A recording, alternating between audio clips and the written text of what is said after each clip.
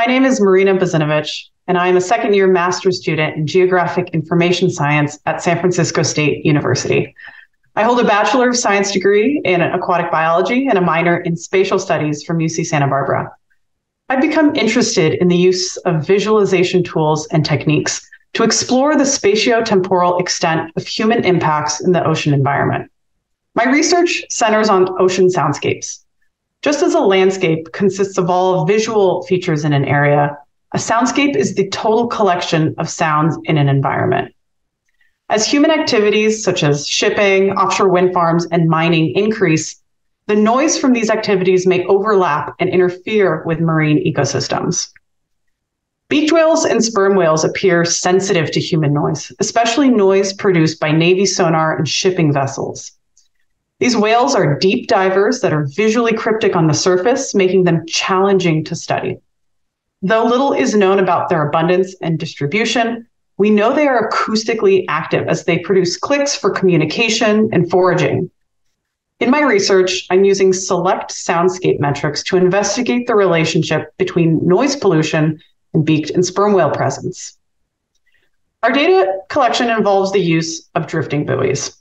This is a type of passive acoustic monitoring, a way to collect information about vocalizing animals and the ambient environment when visual surveys are insufficient.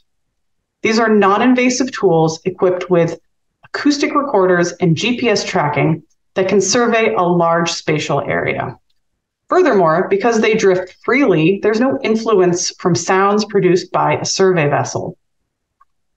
During a 2018 survey of the California current ecosystem with the National Oceanic and Atmospheric Administration's Southwest Fisheries Science Center, 22 drifting buoys were deployed and recovered to listen to the soundscape in offshore locations. These buoys collected beaked and sperm whale echolocation pulses, GPS locations, and ambient sound levels. By extracting sound bands and habitat characteristics along the drifting buoy's path, I can compare the acoustic and environmental conditions when whales were vocalizing or not. In my preliminary analysis, I compared the distribution of sound bands often associated with the presence of Navy sonar and shipping vessels from two buoys when beaked whales were heard versus not heard.